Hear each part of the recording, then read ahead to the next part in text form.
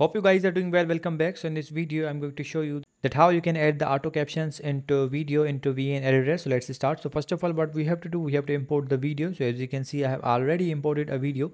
Now simply what we need to do, we have to go to the auto caption. As you can see here, the fourth option, which is called auto caption.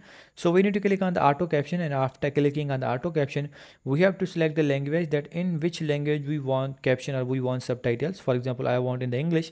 So we have to select that. And as you can see, conversation mode, the two modes are provided here, like the tinny and bass, that which one you want. For example, I want the tinny, so I'm going to select this one. So now simply we just need to click on the convert, and after clicking on the convert, the auto caption generation process will be started. So let's click on this. So as you can see, after clicking on the generate process, it will take few seconds or few minutes in generating the auto caption, so we have to wait.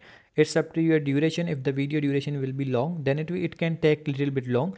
If the video will be short, then it will be done into a few seconds. So as you can see, the caption is generated. Now if you want to check out the caption, you can also do that. So let's play this. How does it works? So as you can see here, the auto caption is written here. If you want to edit this, you can also do that. As you can, here's the edit option. So we have to click on the edit option.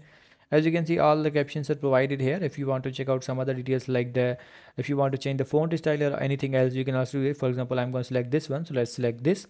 If you want to change it, you can also do that, and to go to the color section. If you want to, for example, I want this like this, so let's select this. Or if you want this in this way, you can also do that. It's up to you. For example, I'm going to select this one. So if you go to this section and select anything else, like the alignments, you can also do that.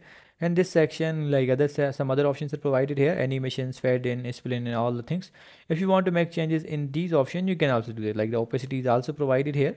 So in this way, you can do that. So if you want to delete this, you have to click on this, and it will be automatically deleted. So in this way, you can add the auto captions in VN. I hope you guys understand this video, how you can add the auto captions in VN. So see you guys in the next video.